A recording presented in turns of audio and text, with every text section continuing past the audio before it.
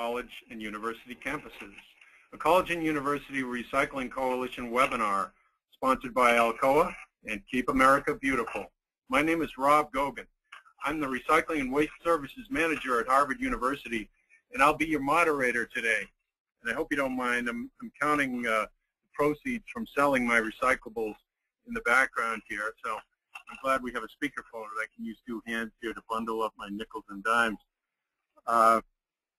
All of you have your lines muted, but you can submit questions to us at any time using the questions panel on the right side of your screen. We have over 100 listeners today, so we can't listen to all your questions verbally. These webinars are designed to provide you with information and perspectives about recycling at the collegiate level. We want to make sure we are addressing your questions, so we encourage you to ask questions via the question feature of your computer screen. We'll pause throughout the presentation to take your questions, and I'll be the one to verbalize the questions as they come in by text and try to get to as many questions as we can at the close of the session. All of the questions will be transcribed and included on the College and University Recycling Coalition website within a few days. This webinar is part of our free Kirk Technical Webinar Series. We're hosting these webinars nearly every month. The next session will be on October 13th, the first of a two-part session covering market assessment and program planning. Nope, not that one. The next one will be November 10th, that is, market assessment, program planning part 2, planning accordingly based on the market. The second part of the series, the third part I should say, will take place on December 8th when the topic will be equipment. And we have a fancier name for that, including and balers, oh my. Right, if I could find the right paper, I'll try to get you that later. All sessions will take place from 1 p.m. to 2:30 p.m. Eastern Standard Time. You can locate more information about the Kirk webinar series on the Kirk website at www.kirk3r.org. I'm pleased to be joined by a great panel today. We are very lucky to have with us Natalie Starr and Ted Siegler from DSM Environmental Services, Inc., who are going to give us a state of the markets overview.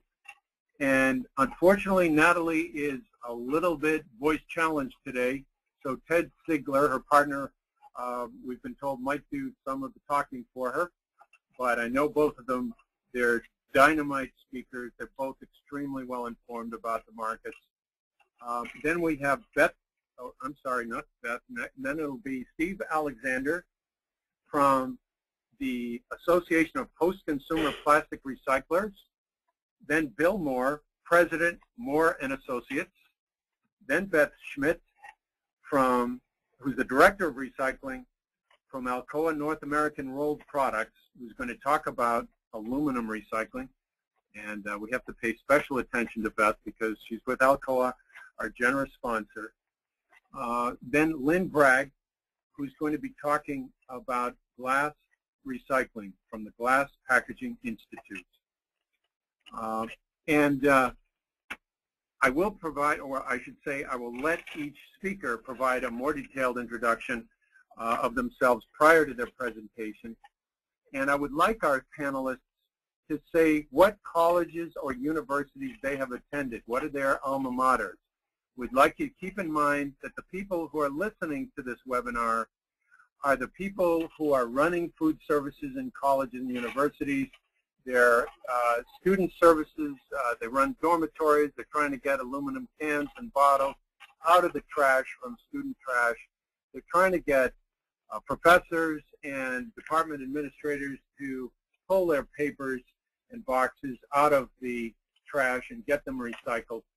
So give us at least a glimpse into your personal experience with living and studying on campuses. We'll also be introducing a brief poll asking for the market values or costs that you might have to pay, and hopefully we'll have those results to you at the end of the by the end of the webinar. So when you do see those 5 or 6 poll questions come up, if you could just take a minute and report whether you are paying or getting paid for each of the market commodities. If you have single stream recycling, obviously you're not going to answer for paper, bottles and cans, or cardboard. You just answer for single stream recycling. And we would ask you also to note the amount you're paying for trash removal services. What is your tipping fee? All right, we're just going to give a few quick housekeeping details before we conduct the webinar. Let's see, and I'll try to go through this as quickly as possible. If you have any technical problems during the webinar, you can call GoToWebinar's customer support line at 800-263-6317. That's 800-263-6317. This is a telephone and VoIP call. Everyone automatically enters the call with the microphone and speakers option with the sound muted. So we're going to be staying in listen-only mode. If you experience sound quality issues, please try hanging up and dialing back in. I would also invite you to turn off your cell phones and keep them away from your phone. We found that that can cause some feedback. What else? You might try hanging up and calling back in. Sometimes the problem will clear up when you start fresh. And let's see. So when you have a question, click the plus sign next to the word question on your control panel, type in your question, and click send. If you don't see the question box on your control panel, try clicking on the tools menu at the top of the panel, then click question selection. You can type in a question at any time. We'll be sure to get back to you if you have a question. If not, in the course of this today's program, then by email later on. Any other concerns you might have can be addressed by using the chat function, which is at the bottom of your control panel. Click on the plus sign, type in your chat message, and make sure to send it to the appropriate person by using the pull-down menu at the bottom of the pane. We'll be recording the audio so that you can review or share it with your colleagues later on, and the PowerPoints can be viewed at your leisure later or forwarded to anyone else to be viewed through the Kirk website. So, without further ado, I'd like to introduce Ted Siegler and Natalie Starr from DSM. So take it away, Natalie and or Ted. Thank you, Rob. This is Ted Siegler. Natalie has a cold, which I'm hoping I'm not going to catch. I first want to say that we've had the distinct pleasure of sorting very wet garbage and recycling with Rob in Cambridge, and know Rob quite well, and it's a pleasure to have a chance to participate in this. Rob asked where we went to school. It was a long time ago for me, but I have my undergraduate degree from the University of New Hampshire and my master's from the University of Nevada at Reno. You can probably figure out that I'm a skier. And Natalie, also being a skier, spent her undergraduate days at the University of Vermont and got her master's from Antioch. We have worked on college recycling programs for Tufts, UMaine, most recently University of Massachusetts at Amherst, UVM in Vermont, and Champlain College. So that is a way of introduction. If you can go to the next slide, I think that the disclaimer is that we are resource economists specializing in recycling, but we do not say that we are experts in any one material like our panelists, and we don't buy or sell materials. But we have dealt with all of the materials and costs at all stages in the management system, from collection through processing, reclamation, and end use. Next slide. I think that while this webinar is devoted to the markets and the impact that the markets have on your decisions to on what to recycle, being economists, we kind of tend to divide things into what at the microeconomic level, why would you recycle, and then at the macroeconomic level, obviously at the microeconomic level, what's it going to cost you, and if it cannot be justified from a pure cost basis, we know that for lots of universities, you might justify it because of environmental or sustainability or other reasons, including student or faculty demand. On the macroeconomic analysis, if we collect the material because we generate enough or our students demand it, can we find a reliable market for the material? And today's presentation is really going to talk primarily about the macroeconomic level, and we're going to start on the next slide on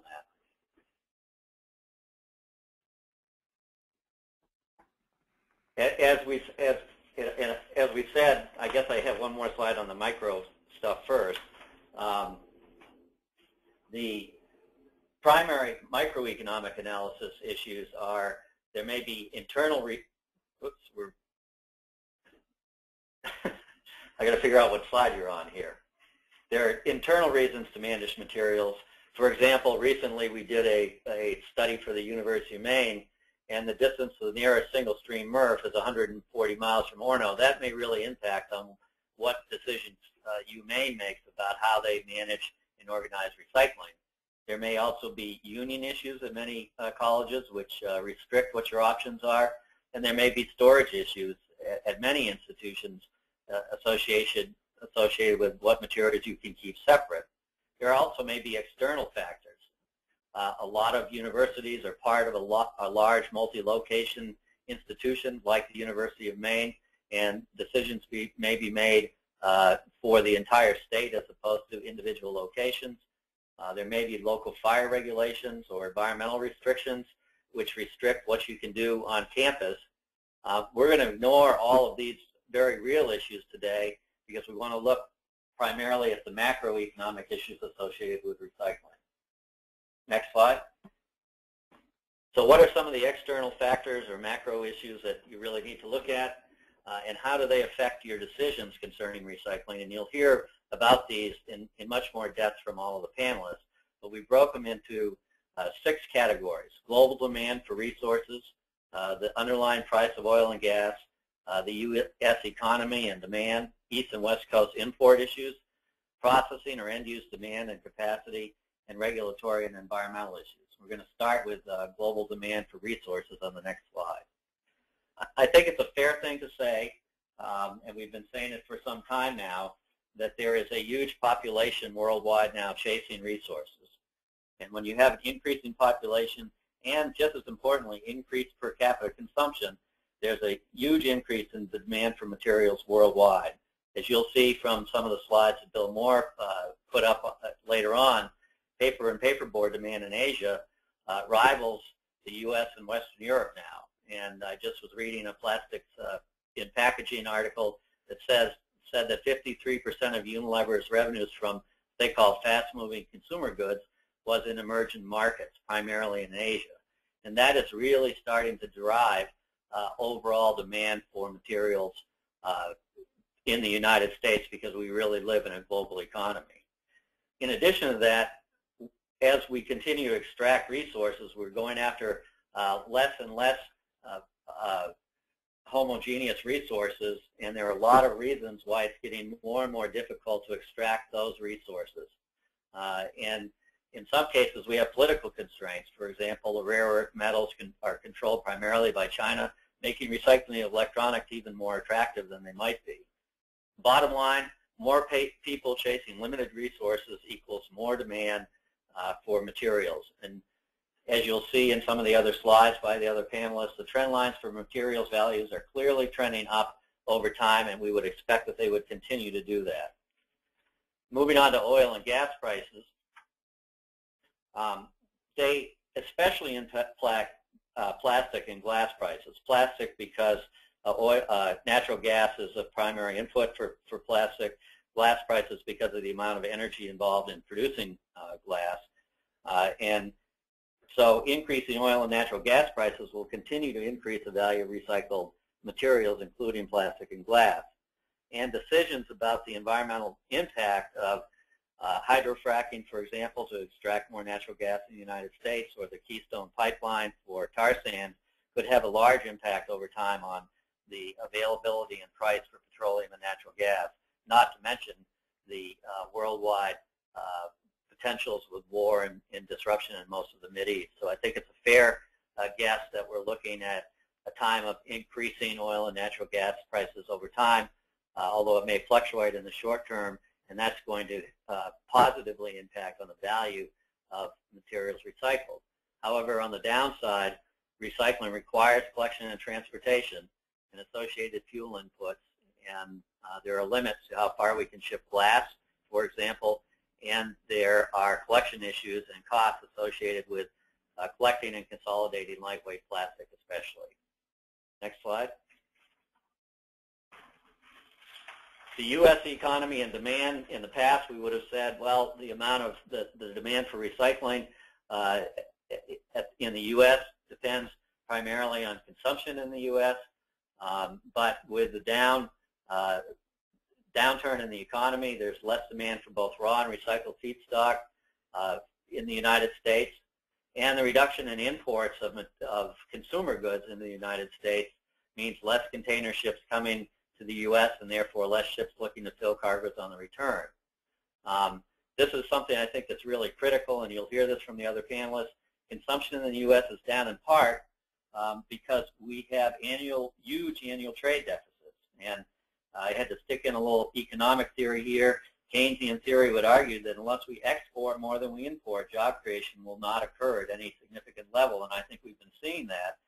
And so when we export recyclables and import finished goods, we are really contributing to our trade deficit, and we really need to increase our supply of quality recycled materials to our domestic markets, even if we receive slightly less than the export markets in a price. Going on to domestic demand.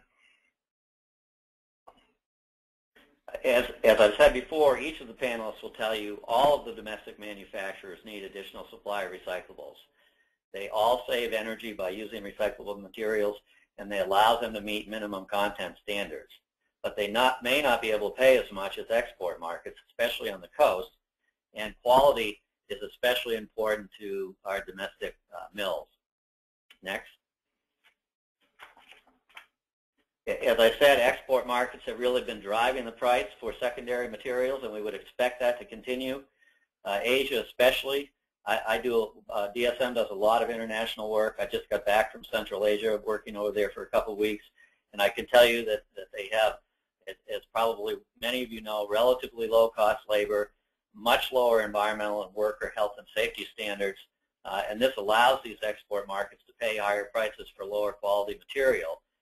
They can sort material cheaply, and they can dispose of residues cheaply. But on the plus side, in China especially, there has been investment in modern paper mills especially that can handle lower quality material in some cases than the U.S. And the reason we put this slide in here is that what this tells you is that it's easy to simply rely on shipping lower quality bales as export, as opposed to making sure that you have higher quality to supply to domestic manufacturers who really need that material. Next slide. Processing and end-use capacity. This is obviously an important consideration for every college or university. Where's the nearest place that you can send your material?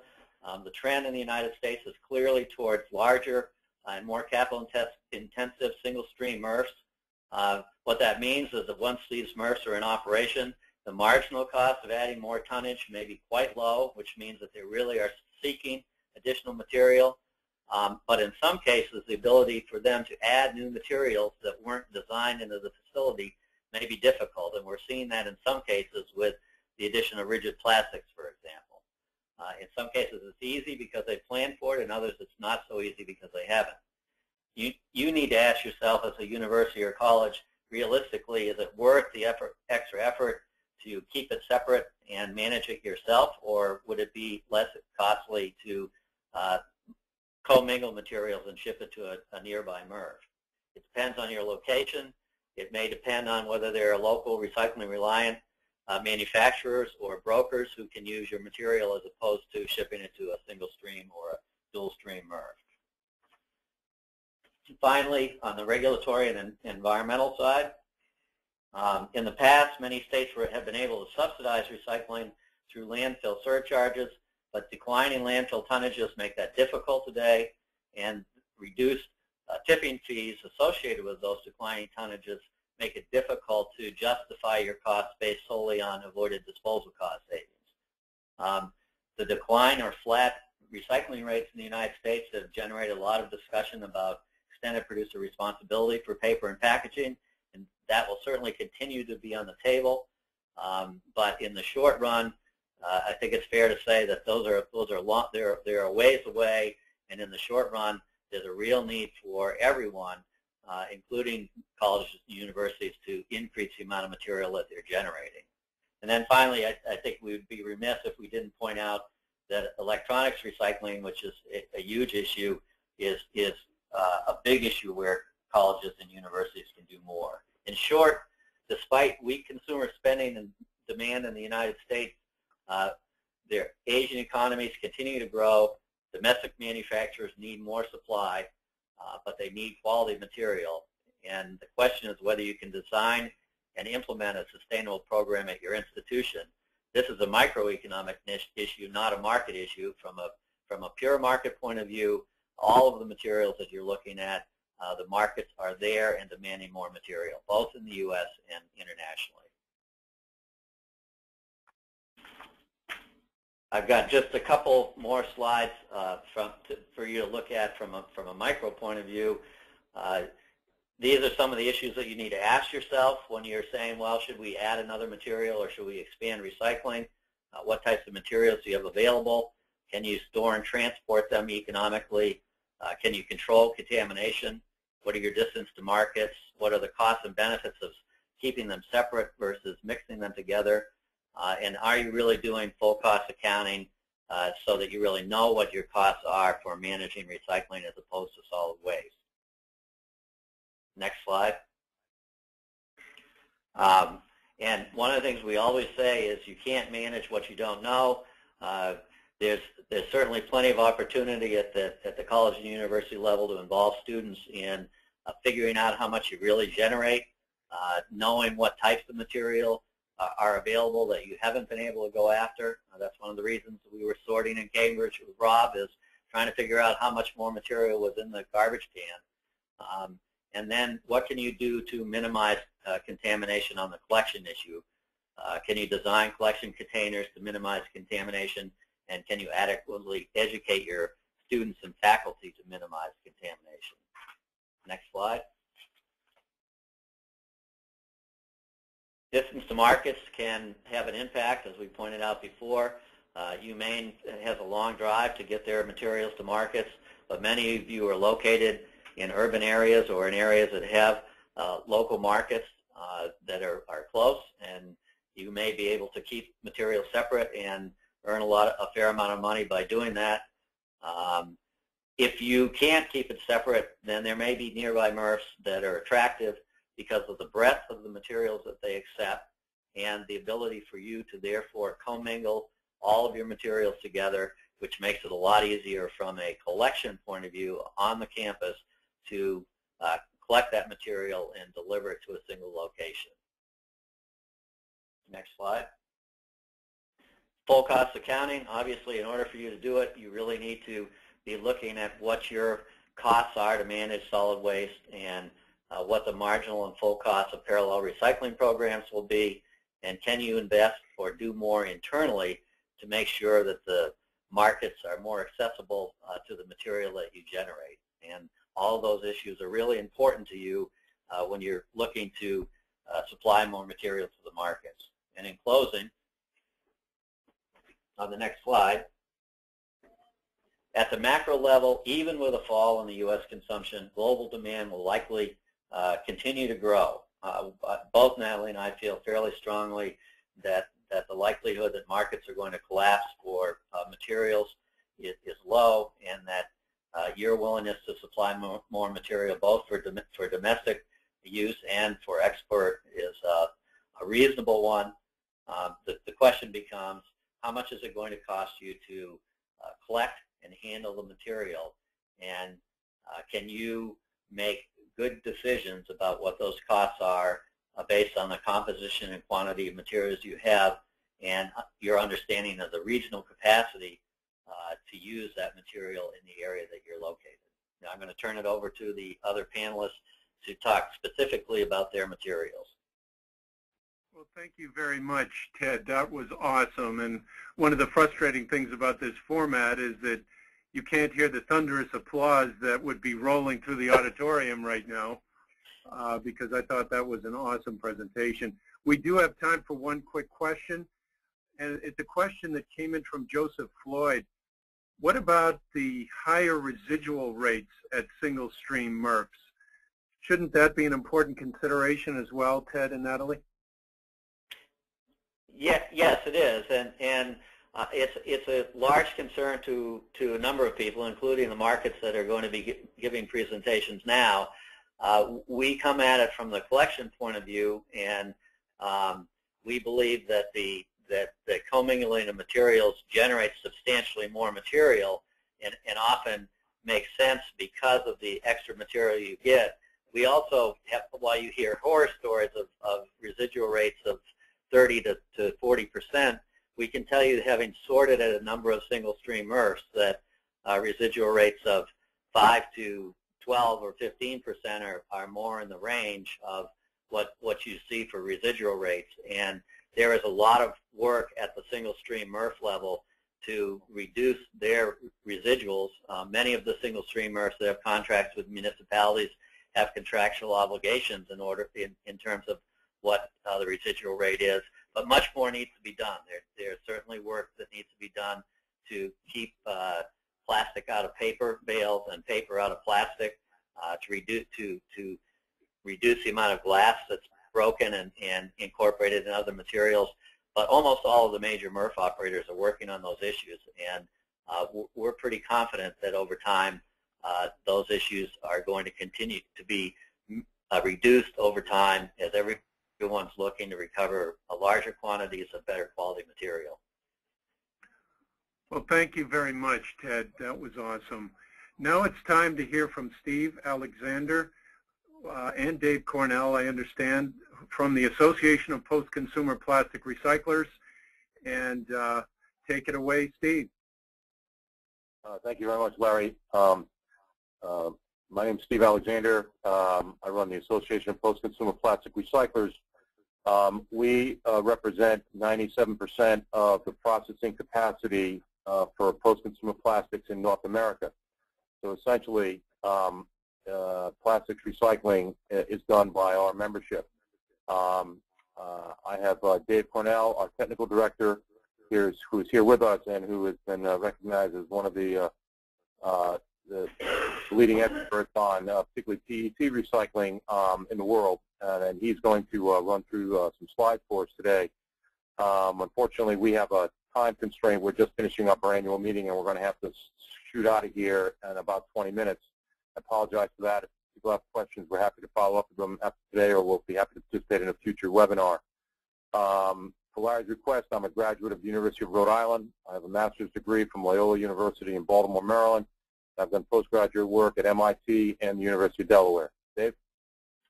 I'm Dave Cornell, University of Delaware, University of Cincinnati. Let's proceed. Next slide. There we go. I wanted this slide to be present to let folks know that there's a long-term growth in the collection of recyclable plastics. Over the last 20 years, we've been averaging, we averaged 7% a year growth rate.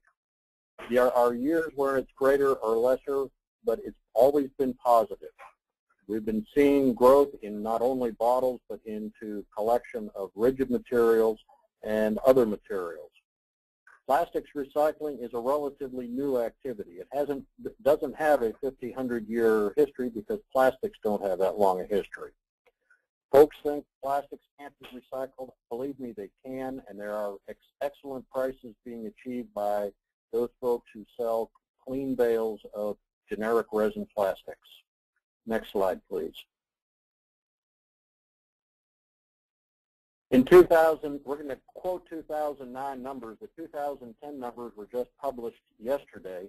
I'll make a little reference to them, but the 2009 numbers have a story that's very consistent with what we saw in 2010. The total pounds collected were 2.5 billion pounds. In the case of PET, that's soda bottles, but lots and lots of other kinds of bottles, 1.4 billion pounds with a collection rate of 28%.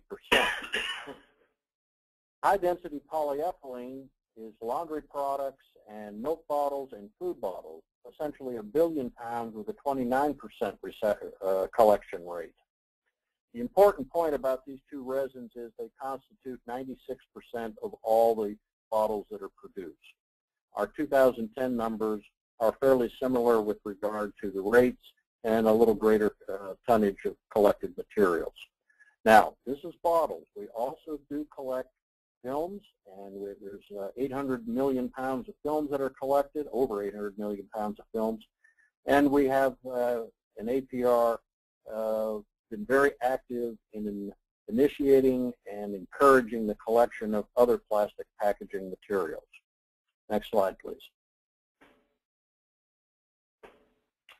There is some downsides. That we collect, we don't necessarily process. In 2009, we exported 43% of that collected material. And as Ted suggested, economically, that is not good for the United States. 55% of the collected PET was exported, 24% of the high-density polyethylene. In 2010, we actually exported a little less.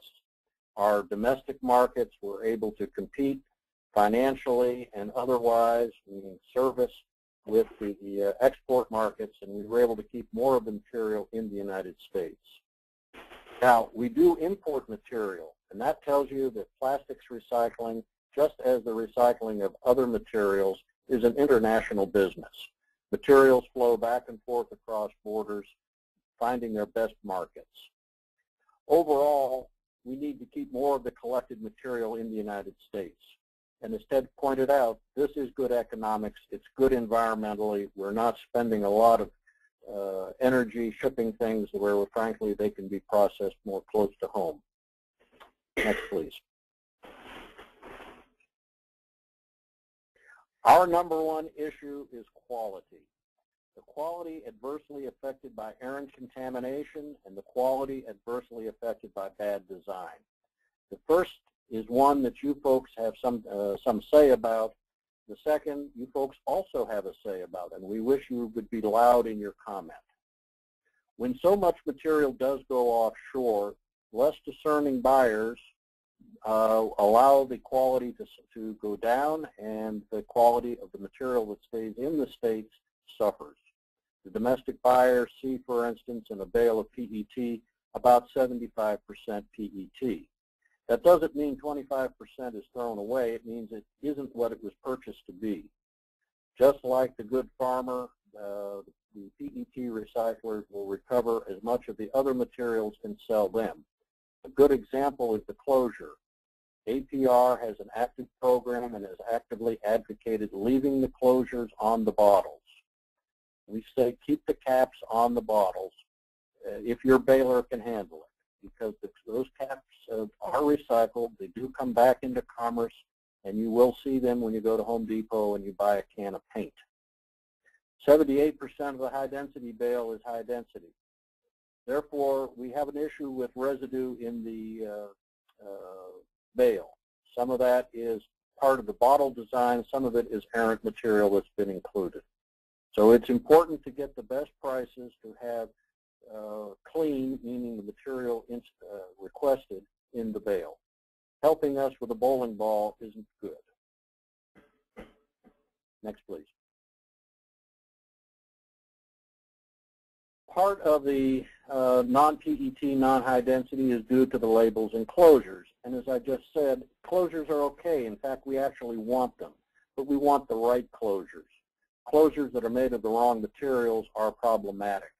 Additives that are wrong and layers that are wrong in the construction are problematic. Look-alike resins are problematic. How do you, as university participants, deal with this? Our request is that you tell the marketers, you tell the folks who are putting materials into your hands, the brand companies, to please adhere to the Design for Recyclability guidelines. APR has published guidelines for over 15 years indicating how best to make a bottle to make it more recyclable. We are also creating guidelines for other kinds of plastic packaging besides bottles. Next, please. Second biggest question or issue is collection, and I'm sure the other participants are going to have a very similar statement. We collect bottles in the United States by basically three methods. Deposits, including the container redemption value, such as for California, curbside collection, and drop-off. In the case of plastic bottles, curbside collection is the primary method for collecting the most tons. Next, please. And to be successful in curbside recycling, and this also includes drop-off recycling in university settings, you have to have three successes. There are three factors that are multiplied together to tell you what your collection rates possibly could be.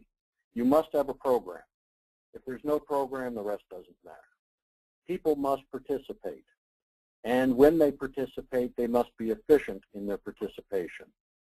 So if we look at those three factors and say 61%, 66%, and 70%, that turns out to result in 29% collection rate, which, by the way, happens to be about that for high-density polyethylene, which is collected by curbside recycling almost exclusively.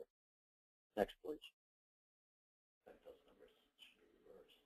So we have about 60% of the population included in curbside programs. Can we get more? Well, understand what that means. Providing services in rural areas, providing services in densely populated areas, including such things as dormitories, including services in high-rise apartment houses. That has, those latter non-suburban households have been a target for at least 30 years. And it's not that we haven't tried to find ways of doing it. It's that that is a very tough thing to do, both economically and efficiently. We might get some improvement in the percent of the population that has a program available to them. And that program, of course, has to be convenient. And in your world, in the university, the program that you have has to be convenient to the people who have items that would go into it. Secondly is the part of the population that is participating. Roughly speaking, that's about 2/3. In university settings, it's probably better because the students are better motivated than some folks in other venues. We might see some improvement there overall. Certainly, we would hope to see improvement in the university setting. The third one is the one that is most problematic and perhaps the area for greatest opportunity, the personal efficiency.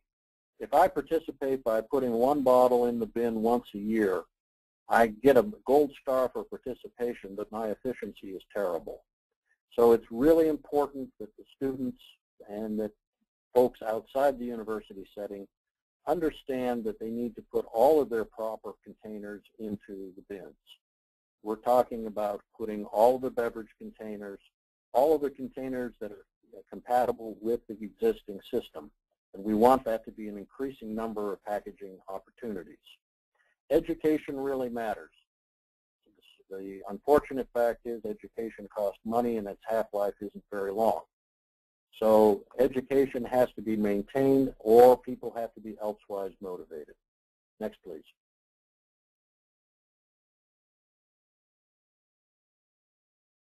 Curbside collection, people recognize iconic items like a soft drink bottle or a water bottle or a milk bottle, and that helps the efficiency. The less a bottle looks like one of the icons, the less likely the public is to see it as recyclables. And the farther away from a bin a bottle is emptied, the less likely it is to find the bin. So bins must be available and convenient. They must be so marked as folks understand that they are the place to put their packages. Next, please. So let's do a little what-ifing. What if 85% of the population had a program available? And in the case of a university setting, that's pretty reasonable. What if 90% participated? We hope that's pretty reasonable. And what if they got it right 90% of the time, putting their bottles in the bin? Well, if you multiply those three factors together, you get 61% collection rate. And that's close to what we see in the deposit state situations. Deposit states only address a specific category of packaging. We'd like to expand to get more than just what deposit law what the deposit laws address. So it's very important in the voluntary collections, such as curbside and drop-off, and their variants at the university setting, that we have participation and we have efficiency on the part of the students. Next, please. Are there markets? Yes, there are markets. Markets aren't our problem, but supply of good material is. Upcycle and downcycle and right cycle, there is no right use for this that all the recycled material should go to. The proper use is the most valuable use. To pick and assign that all recyclables have to go in one end use or another is a sub-optimization, and that hurts both environmentally and economically. Next, please. In terms of where do materials go, for those who are interested in such things, in the case of PET, 37% go to fibers. That's the dominant use of PET worldwide. 28% of the bottles that are collected end up going back into a food bottle or a non-food bottle. And this is a growing area with over 100 FDA letters of no objection allowing the reuse of recycled PET into food applications. 14% go into films, and films go into thermoform packaging, and those in turn are being recycled, a rapidly growing area of application. Scrapping, 12%. Scrapping is a high value added use for recycled PET, and it itself is recycled. Next, please. High density polyethylene. It came from a bottle, 45% go back to a bottle. It's a steady demand because of decisions made on including recycled content in bottles, and we encourage recycled content. Pipe applications is a growth market, taking a quarter of all the recycled high-density polyethylene. High-density polyethylene goes into automotive applications where it helps the gas mileage, corporate average fuel efficiency, and recycled content mandates by the manufacturers. Plastic lumber and plastic railroad ties, growth area with high performance requirements. Railroad ties must endure a very harsh environment, and the plastic road ties do. Next, please. Low-density polyethylene. We collect over 850 million pounds a year in this country. We send most of it offshore. It is used in recycled trash bags to comply with state laws, and it's also used in plastic lumber that's not sent out of the country. As Ted pointed out, MRFs are not necessarily built to handle all things, and films are one of those things they oftentimes are not built to handle. MRF operators are very ingenious folks and have learned, in some cases, how to benefit from the presence of the films and therefore collect and sell them. Elsewise, we end up with collection systems that are somewhat quaint, thereby giving a great opportunity for someone to come up with a way of collecting more film materials than just through the grocery store bag collection. This is a growth area and an opportunity area for students, learning and figuring out how to take advantage of the fact that this is a valuable material that's been underappreciated. Next, please. Polypropylene is another valuable material. We do recycle the bottle caps. They go to paint cans, as I said. Used bottles go into buckets, crates, and pallets. It's a growing application for polypropylene into packaging. There's going to be more of it because it does such a fine job of certain attributes that aren't met by other plastics. Unfortunately, there's no iconic package like the PET soda bottle or high density. That makes it a little more difficult to pick one of these items out of a mass and say, ha, I know it's polypropylene. Again, this is a growth opportunity for an entrepreneur. This is an opportunity for securing a very versatile, very valuable plastic for which there are lots and lots of end-use applications. There's a high demand for the material. We simply don't have enough of it. Other plastics, the key is always getting enough. You have to have a critical mass to make a business. That critical mass constitutes roughly 400 million pounds in the marketplace. There aren't a lot of applications that have that much. recycling has to be appreciated that it's a business. It's not a hobby, and it's not a charity, and it's not a spiritual pursuit. It's an investment where people invest their time and money and expect a return. They also have to pay bills and pay taxes. So they do what makes economic sense. They're very versatile, entrepreneurial business people, and they're looking for more material to work with. I believe we're done, unless I'm wrong. Thank you very much, Dave and Steve. That was very informative, and I know you have a plane to catch, but there's a very interesting question that came in from Joel Ostroff, which is that how do we get manufacturers to, how do we communicate with manufacturers that we want them to design their bottles in a way that complies with your design for recyclability guidelines? We don't even know how to reach the manufacturers. On the What label would you there, is, there's two easy accesses. The label itself on the bottle frequently has an 800 number. Call them up. Tell them you want it. If you don't find the 800 number, go to their website. They'll have a contact us with your comment and questions. It's an excellent venue because you'll leave a message that will reverberate. The more folks that tell them, we like the product, but we'd like the package to be more recyclable, and we understand there are things that can be done to make that happen, the more pressure is brought to bear to get it right.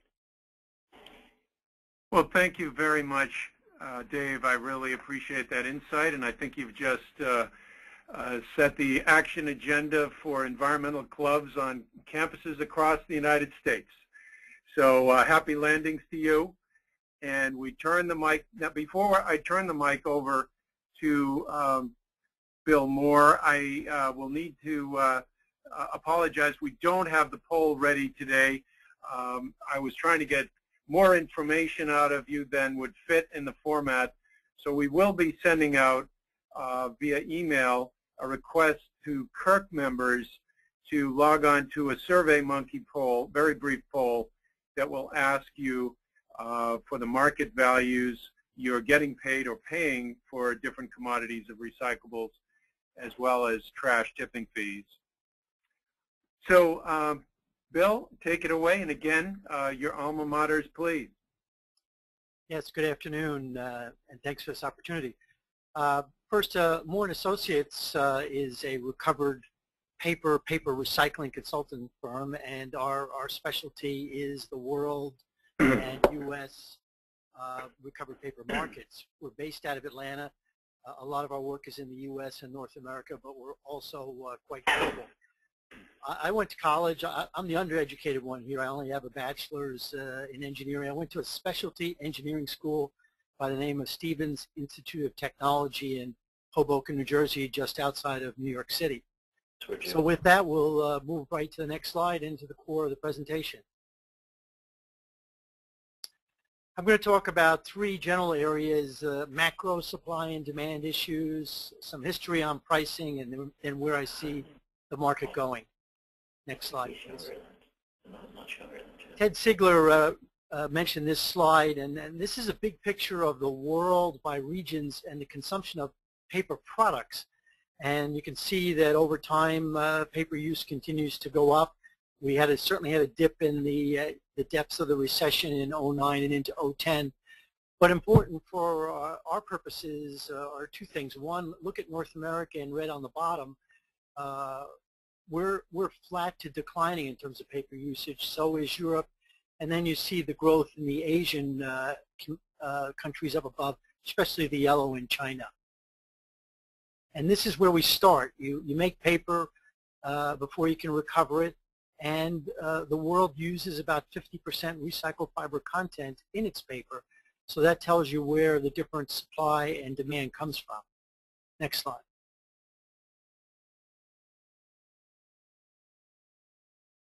This next slide shows what kind of fiber is utilized, and you can see the big dark blue area that's somewhat more than 50% of the world's paper is made from recycled fiber, and it's been increasing slowly over the last 10 years and will continue to increase slowly, and it's at the expense of virgin-made paper. Chemical pulp and mechanical pulp are virgin sources made from trees, and the other is primarily vegetative waste, bagasse, sugar cane, things like that. Next slide, please. Here's the picture for us in the U.S. Our paper consumption is going down. You can see from 1980 to 2000, we were a steady use and increase of paper production in North America, and the U.S. being the largest piece of North America. And then you notice in 2005 it went down further, and in 2010 it's gone down even more, and our forecast going forward is we are going to produce less paper.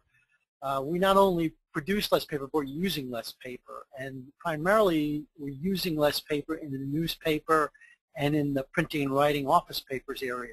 Our packaging use of paper is still growing. Next slide. Yeah, for the last several decades, recycled fiber has had a distinct cost advantage over virgin fiber everywhere in the world, and that's why many tissue products, corrugated box materials, which is what containerboard is and box board is, shoebox, pizza box, solid boxes, the economics just favored recycled fiber. And most of the world's new capacity that went in over the last 20 years was based on recycled fiber. The economics of producing, printing, and writing / office papers have always favored virgin pulp and still do. Increasing recovered paper costs, which are good for the market and for the collection of materials in the U.S. over the next 10 years will probably take away some of that cost dynamic. Next slide, please. Before I go into a little bit of depth, and ONP, by the way, is old newspapers, if you're not familiar with it. Since we're reading less newspapers, and I especially suspect so on college campuses, that you don't see a whole lot of newspapers around anymore. The U.S. It does have strong forests and virgin fiber content, and we have a nicely balanced mix between the use of recycled fiber and virgin. Many of the Asian countries are what we call fiber short. India and China cut the vast majority of their forests thousands of years ago. And even in such places as Indonesia where it's forest rich, it's short fiber that's good for printing and writing papers, but not good to make newsprint or boxes out of. This slide shows U.S. old newspaper supply, and if you look at that first column, and this goes back about 10 years and forward about 5, and you can see in 2004 in the red, 17.5 million tons of newspapers were available for recovery. If you look where we are right now in 2011, we're down to only 9 million. We've used 8 million less tons of newspaper, and we think that's going to continue. If you look out at 2015, going to continue to go down, and maybe that's even an optimistic number. If you look all the way over on the right-hand side at what we produce, we peaked out in 2006 with just over 11 million tons of recovered ONP. We're down to around 6.5, 7 million.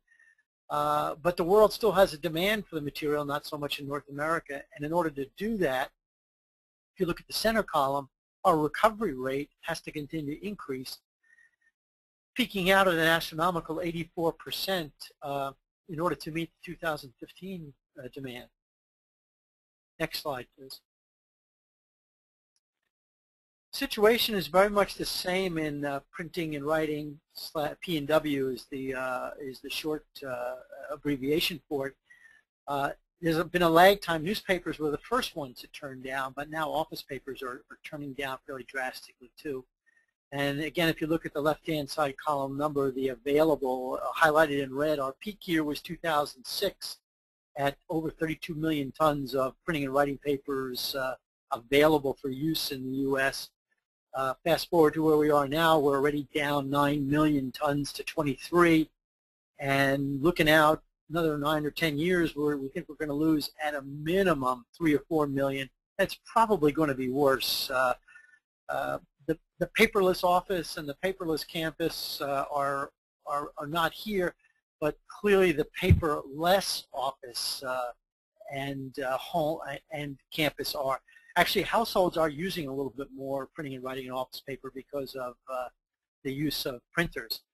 And if you come over to the right-hand side, again, the same thing we saw in newspapers and newsprint. We peaked out in our recovery at 16.5 million in around 2007. We're down to about 13 million now. And again, the demand is going to slowly increase. And with what's available to recover, the recovery rate's got to go up. So the message here is the same from all of the materials pretty much. We need more recovery of materials, and college campuses are certainly one of those. Although I suspect the downturn in printing and writing papers is very acute on college campuses. Again, it's really a transition to use of electronics, and young people are early adopters of electronics, and the readership of newspapers in the 18 to 25-year-old category is minimal. You know, the only growing newspaper in the United States is the Wall Street Journal, and I suspect there's not a lot of Wall Street Journal hard copy readership on college campuses. But of course, old corrugated containers, corrugated boxes are something that grows with the economy and is not affected by the downturn in these other papers. So that's always a good recoverable on college campuses. Next slide, please. And turning to looking at some pricing, OCC is old corrugated boxes.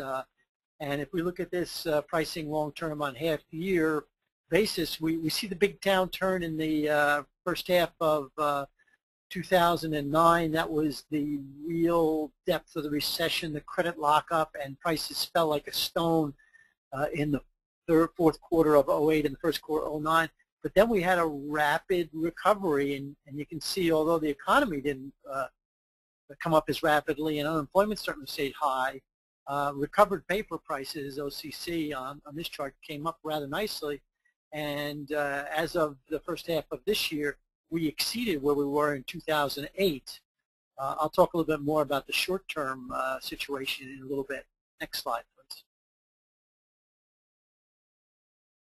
You see the same sort of thing here for old newspapers, although prices are a little less volatile because old newspapers suffer from what we call supply short, and it doesn't turn down as deeply. But again, you can see in the depth of the early part of the recession, prices really fell all the way down from $128, and these are prime large user prices average across the U.S. or large sellers.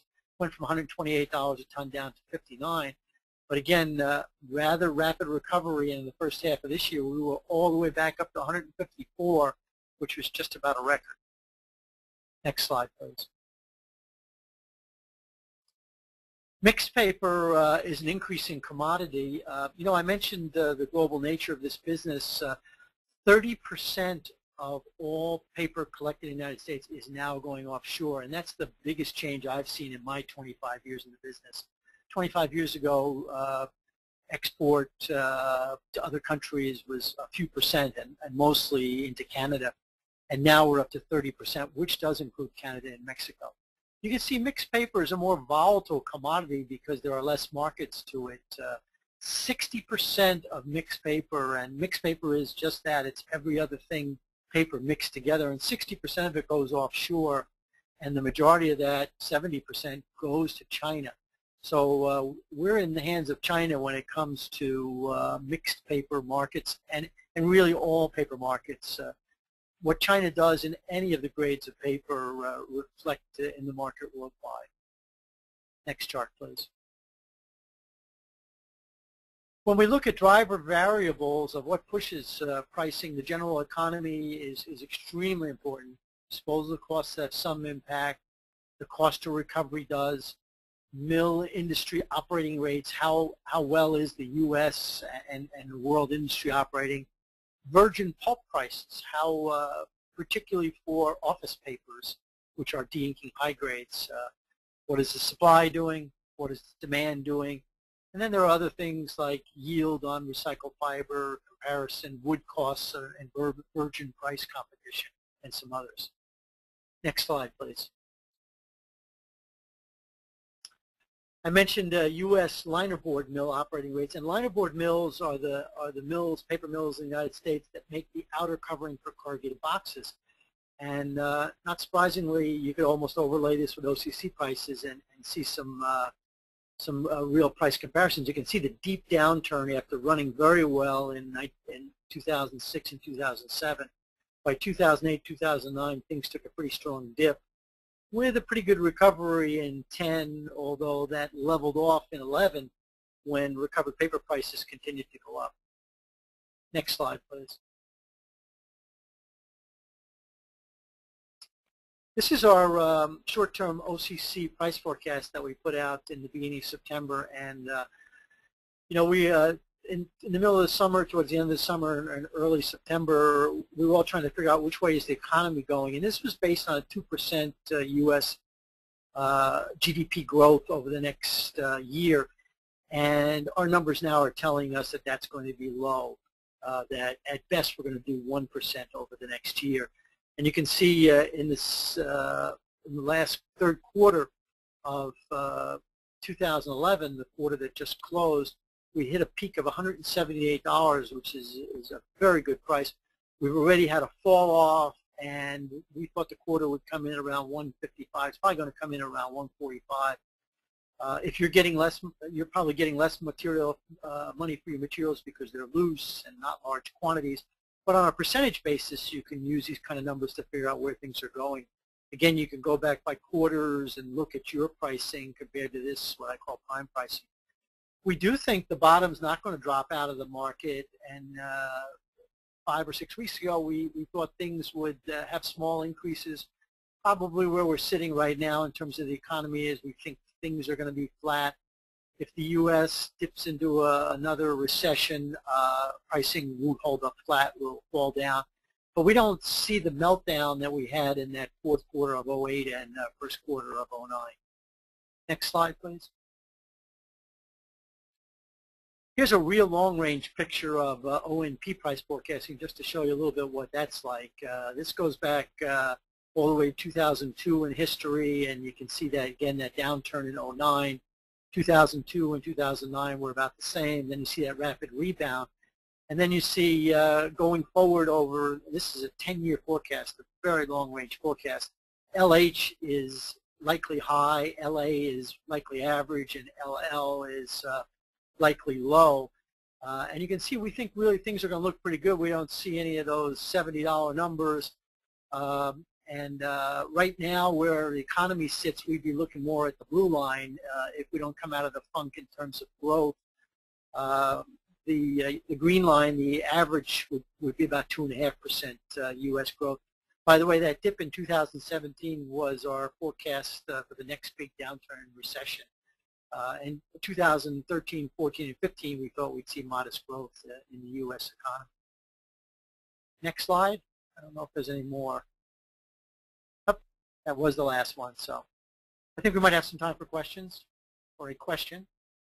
Awesome, Bill. Well, yes, we do, and I really appreciate your insight into this very important market for colleges and universities. But a very interesting question came in from Joseph Floyd. Do we have a chance to see greater inclusion of some of the non-traditional paper materials, such as gable and aseptic containers and pizza boxes and that kind of thing, like they're doing at Eureka Recycling in Minnesota? Will that help to make up for some of the drop-off in office paper demand generation? Excellent question. You know, these non-traditional paper sources, I'll lump them into that term, are definitely new opportunities, and we will see more recovery of those, and milk cartons and drink boxes, juice boxes are excellent fiber, and they will make up for some of that white fiber office paper that we're not going to have. Problem is the tonnage is very small, and they do take some extra processing, but there will be great growth, and that'll give us a little bit of a cushion, but it's in no way going to make up for losses of 3, 4, 5, and 7 million tons of loss of office papers. The tissue people who use a lot of those office papers and white fibers are very concerned about their supply of raw material. Okay, well, thank you very much, Bill. And now it's time to turn to Beth Schmidt from Alcoa. And Beth, again, I'd like to remind you to tell everybody where you went to college. Okay, thank you very much. Hello, everybody. My name, as he said, is Beth Schmidt. I'm the Director of Recycling Programs for Alcoa. And I did both undergraduate and postgraduate work at the University of Tennessee, Knoxville. It's really good to talk to this audience, and the Alcoa Foundation is happy to sponsor many of Kirk's programs in large part because of the importance of the college and university audience to us from a recycling standpoint. We also sponsor other college programs like Recyclemania, for example, to help with collection of aluminum cans and other materials. And it's an important audience from a couple of different standpoints. First of all, because we think it's really important as we continue to try to really help drive cultural change that makes recycling a habit, just a part of the way we live our lives.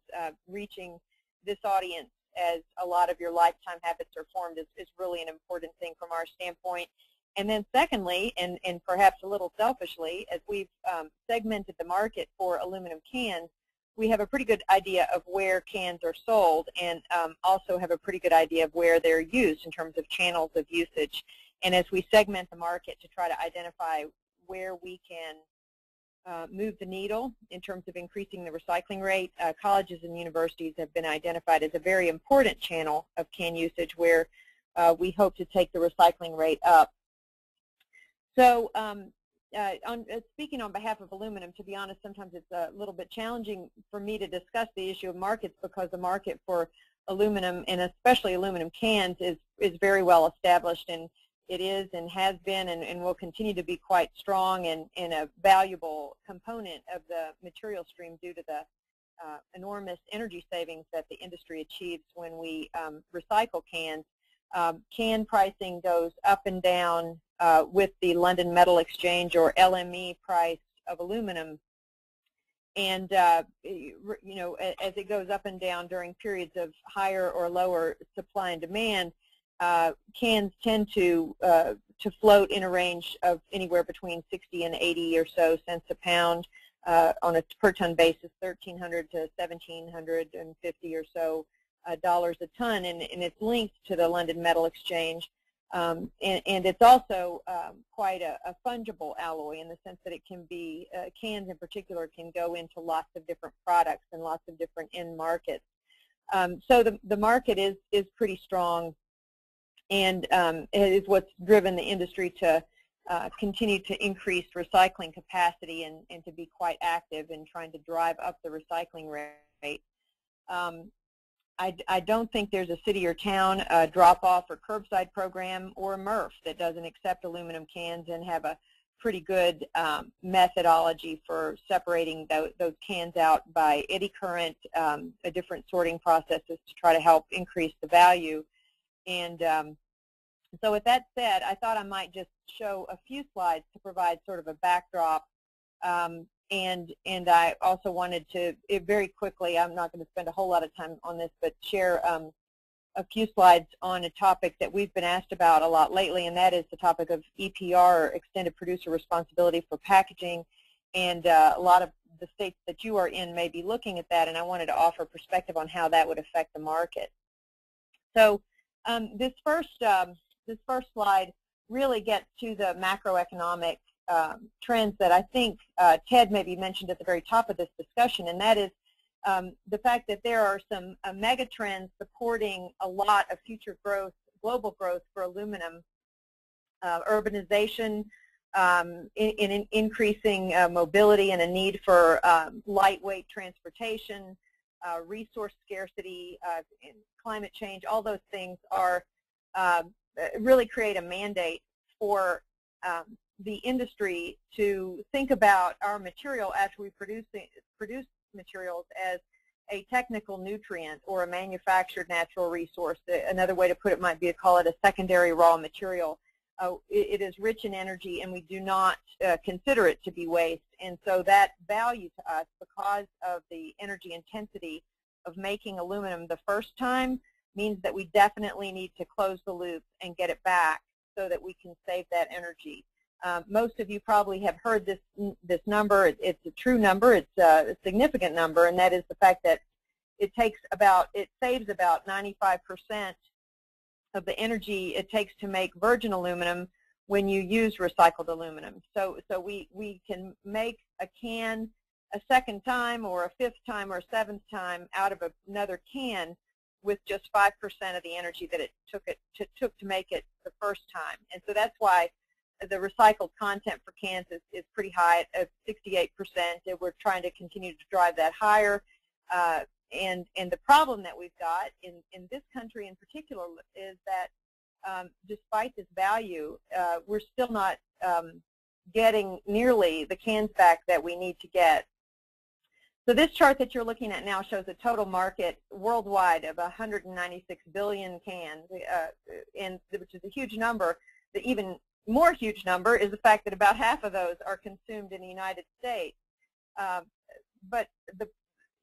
And we do have a relatively good recycling rate. It's 58% is the 2010 recycling rate for aluminum cans. But given that we've been at this for so many years trying to drive that rate higher, the fact that 42% of them, or almost 41 billion cans, are still going into the trash. We have the largest market for cans globally, but one of the lowest recycling rates among developed countries. If you look at, and significantly lower than many undeveloped countries. You look at Brazil, for example, has a recycling rate of 98%. I think Russia's at 69, 70%. China is in the mid to high 90s. Most European countries are in the somewhere between 65 and 80 to even 90% in the case of Germany. So there's lots of room for us to improve. To put that into perspective, if you want to go to the next slide, that means about 1.3 billion pounds of metal, just a huge amount of metal, is being landfilled in the United States. And this is hard to believe, but it's significant. About 2 smelters worth. You could replace 2 smelters worth of output. And smelters produce just thousands and thousands of tons of metal a year with the material that is still going into the landfill in the United States. And that's the equivalent amount of metal that could produce over 27,000 airplanes.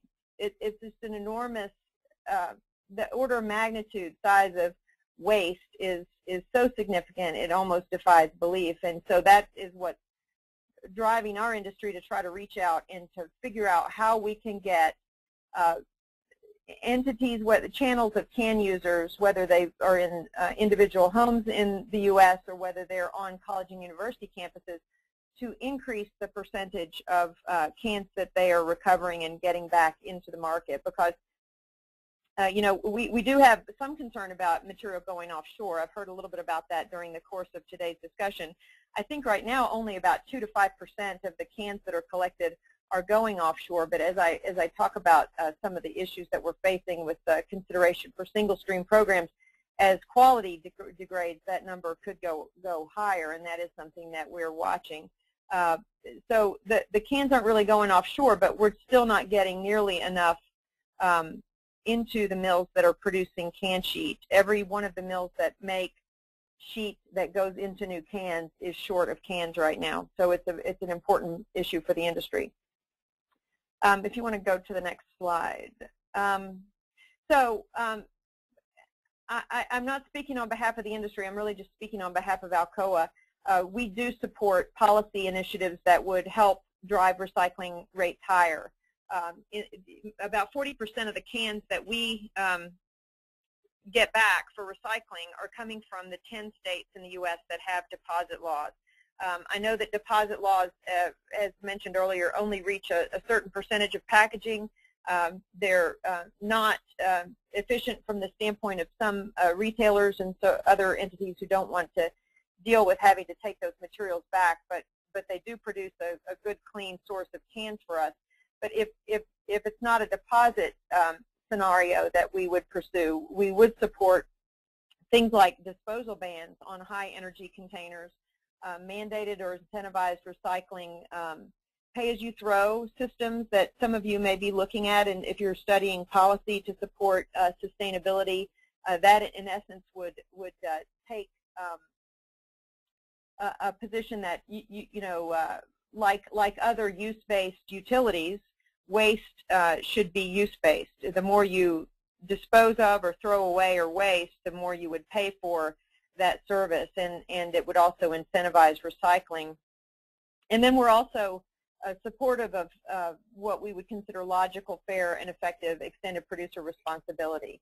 So given in the interest of time, knowing that we're about 10 minutes away from the end of this, I'm not going to spend a whole lot of time on this, but we do have 5 or 6 things that we want to make sure are embedded if you guys are looking at EPR as an approach within the states that you live. We don't want to see deposit laws replaced with EPR because we consider them a form of EPR that does deliver high recycling rates. And you can move on to the next slide if you like. We also want to ensure that handling fees or any handling fees embedded in the EPR would be consistent with recycling rates and source reduction that's already been achieved, and would be fair, and that all containers and packaging that would be embedded in such a model to try to drive recycling rates up would be on a level playing field. If you want to advance to the next one, I did want to talk a couple minutes about quality. Free and fair markets. There's, as I said earlier, well-developed market for aluminum cans, and we wouldn't want to see any legislation interfere with that market at the end of the day. You can advance to the next slide. A couple of people have mentioned quality, and we do see a significant impact in the quality that we see coming through the bales that come from either a MRF environment or an already or a source separated bale that would not have come through a commingled system. And we are taking an increasing amount of cans through the MRF system, and also see and would concur with some of the people who've already talked today that single stream does indeed increase convenience, it increases access, and it should increase the recycling rate. But because there is about 2 to 10 or 2 to 11% contamination coming through those single stream systems, it's really important that that quality is taken into consideration in that type of an environment, because in addition to leading to a potential for that material to have to be exported to another market, it also could mean that the material doesn't end up back in a closed loop, cans back into packaging, for example, cans back into cans, as opposed to cans that could end up going to some other form of aluminum products, such as building and construction, engine blocks, whatever that might be downstream. And that can happen because the more contamination there is in a bale of cans, the less the upstream mills are able to pay for it, because it requires additional secondary processing on our side.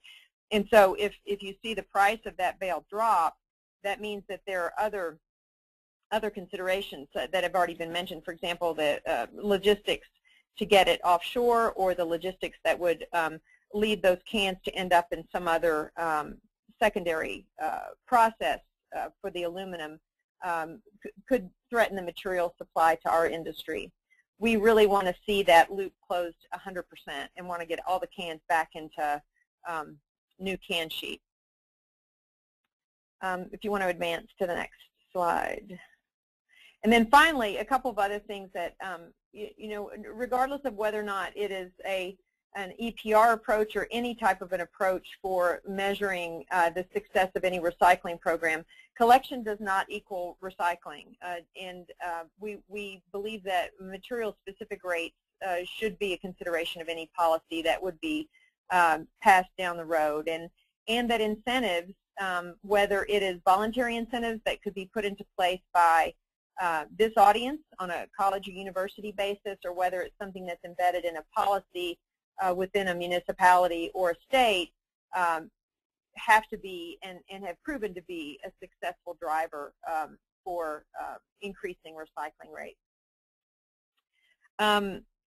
I do have, I think that may be the last, I'm not sure, I think that may be the last slide that I've got in here. Okay, there's one other thing, and the area that we're working on now is knowing that getting policy or legislation to pass to help increase recovery and recycling rates is a stretch right now. I think it's going to, there are a lot of other things that are on the agendas of most state and municipal leaders right now, particularly given the condition of the economy.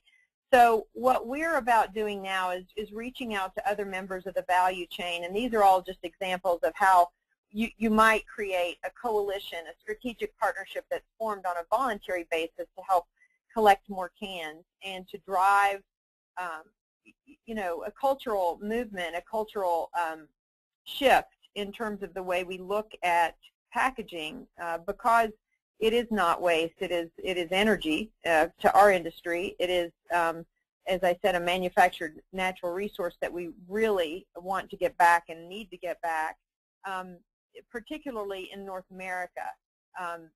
Depending upon where you live, you may be aware of the fact that several smelters in the United States have, because of high energy and electricity costs, been forced to shut down. Alcoa alone has closed several in the last few years, and it is not in the foreseeable future that we see smelters being restarted, and certainly none built. And so to the degree to which we can continue to produce products efficiently and effectively, in large part depends on getting those secondary raw materials back out of the waste stream and into the mills that can produce new can sheet. So that it's very important to us. And the one thing I would ask this audience to do is I'd be happy to provide my email address for input in terms of what barriers are there now to, what barriers are you experiencing now in terms of your desire and ability to collect aluminum cans and to get those cans to market effectively. And so with that, if there are any questions related to aluminum, I'd be happy to answer them, or we can go back to them a little bit later.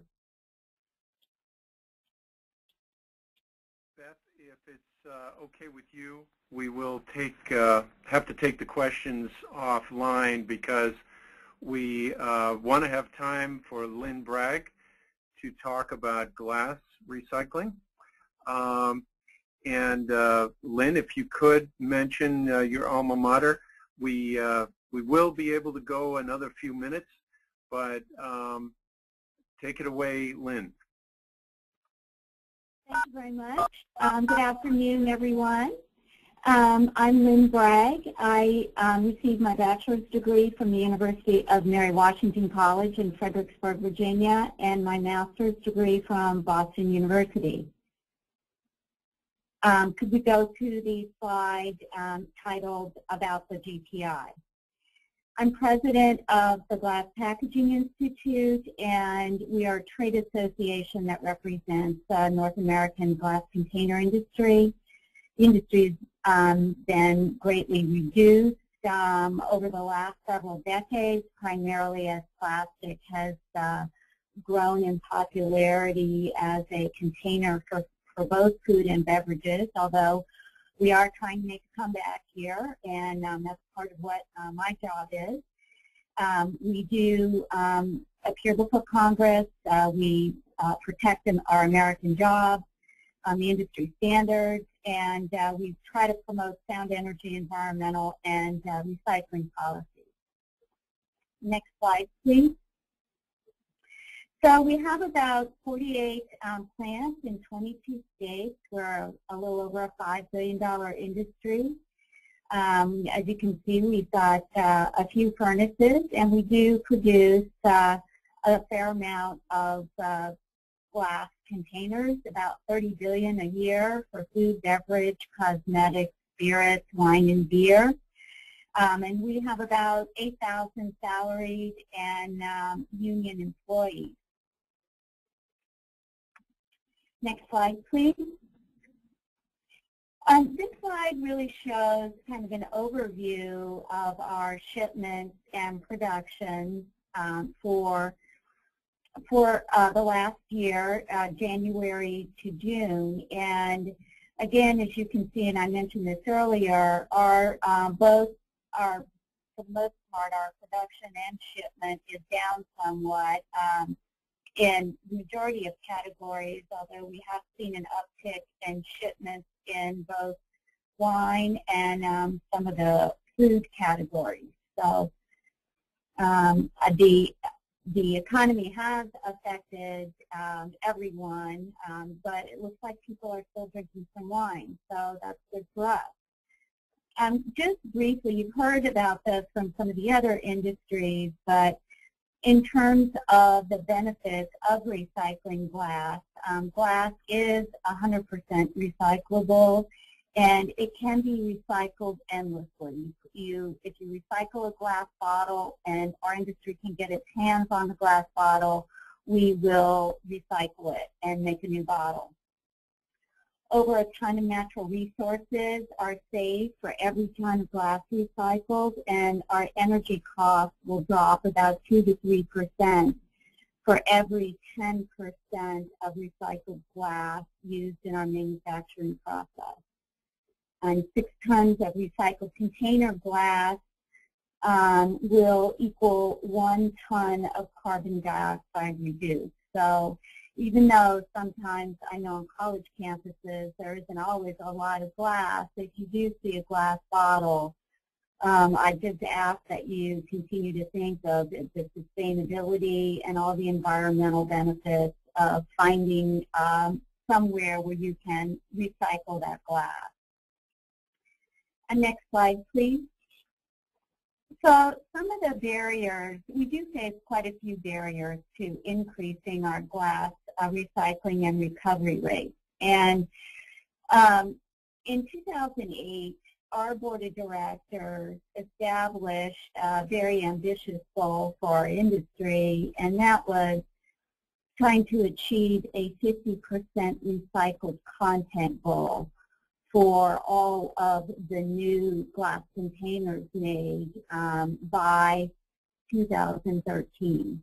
And it is a very ambitious goal for us. You'd be surprised at how many bottles don't get back into the system.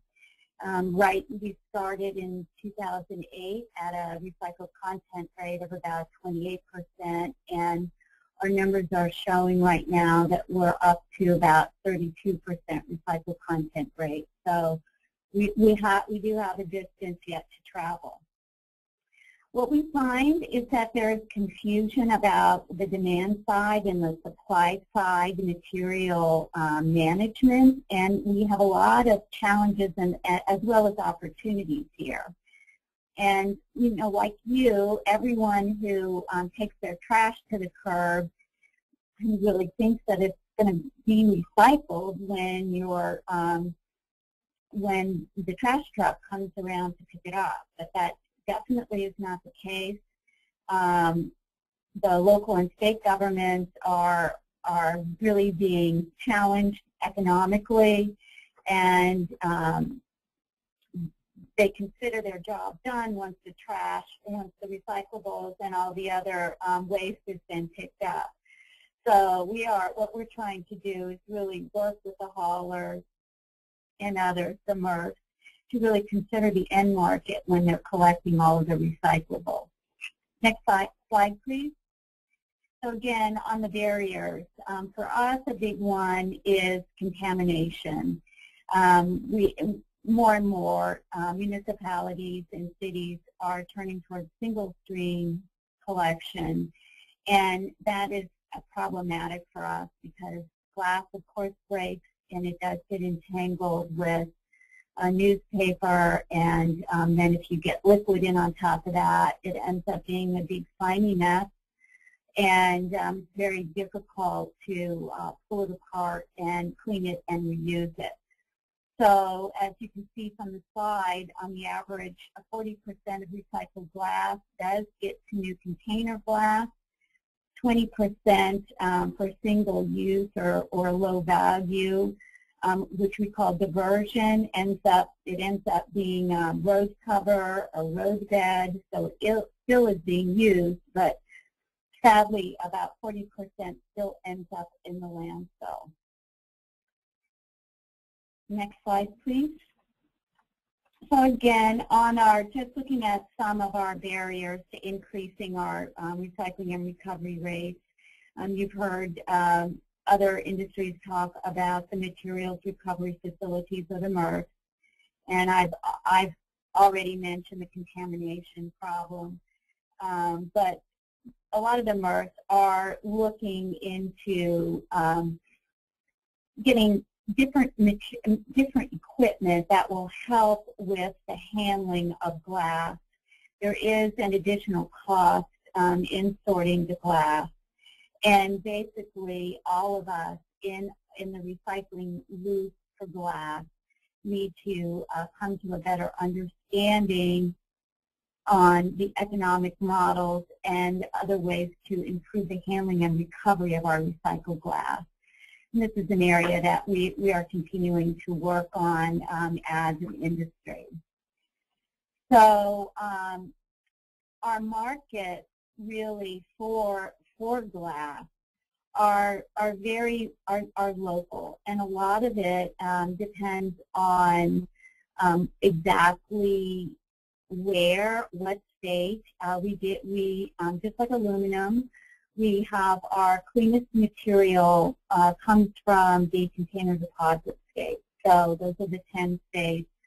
And we also have pushed in some states our hotel and restaurant recycling programs. And those programs have been very effective.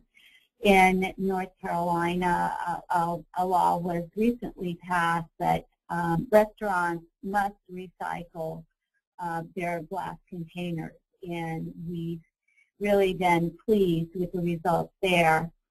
A lot of the recycling efforts are much more efficient if either a processor or a glass plant is located in that state. So in North Carolina, for example, we do have a couple of glass manufacturing facilities in that state.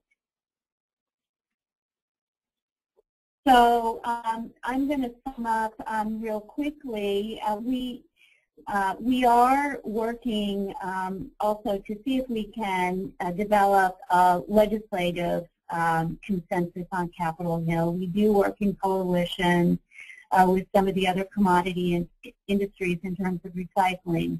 We're working to support recycling, especially to improve our data collection and analysis. We want to make sure that any legislation, especially at the federal level, does take into account glass recycling in those end markets. And we are going to continue to encourage bar and restaurant programs, and we do favor state beverage container deposit programs. So again, those state programs are our best source, our cleanest source of recycled material for the industry. So with that I'm completing my presentation, and I want to thank everyone for your attention and attendance. Thanks. Thank you very much, Lynn. And thanks to all of our presenters, Ted and Natalie, Steve Alexander and Dave, Bill Moore, Beth Schmidt, and Lynn Bragg. And there are a couple of interesting questions that you've sent in, and thank you for your questions. A question that came in from Nicholas Moe that applies to glass, but I suppose it could also apply to plastic or aluminum. Is anyone seeing a resurgence of interest or research in reusable containers in niche markets? I would think that returnable bottles and cans take less energy to be refilled than recycling glass, plastic, or aluminum containers. Does any of you want to make a crack at answering this? This is Lynn. Yes, we are seeing a little bit of resurgence in that area. In some states, like for example, I live in Maryland, and one of our local independent groceries now carries milk in glass containers from some of the local dairies. And there is a bottle, you do return your bottles to be reused and refilled back to the store. Some states, however, you can't do that, and you have to have a special certification from the FDA to be able to collect the bottles and then reuse them again. Well, thank you very much. That's a very interesting notion that dairies are looking to retain or even revive the use of glass bottles in the reusable milk bottle market. Another interesting question came in from Aubrey Welch. How does residential collection efficiency compare to commercial glass recycling? I guess commercial would be restaurants, hotels, and that kind of thing.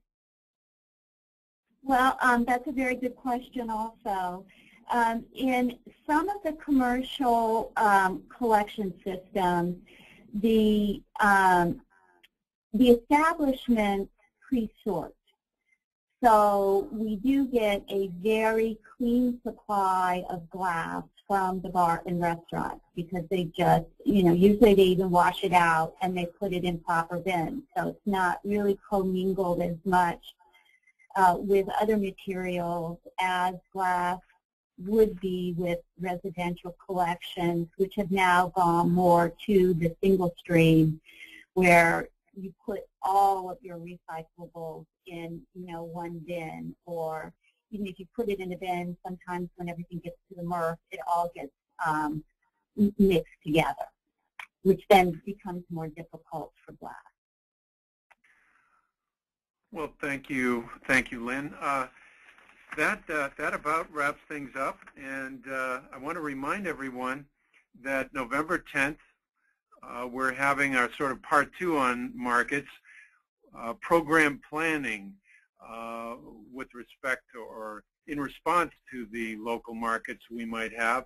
And again, thanks so much to Alcoa and KAB, and behind the scenes we've got a die-hard core of Larry Kaufman at Keep America Beautiful and Antje Nicolaitis at KAB also.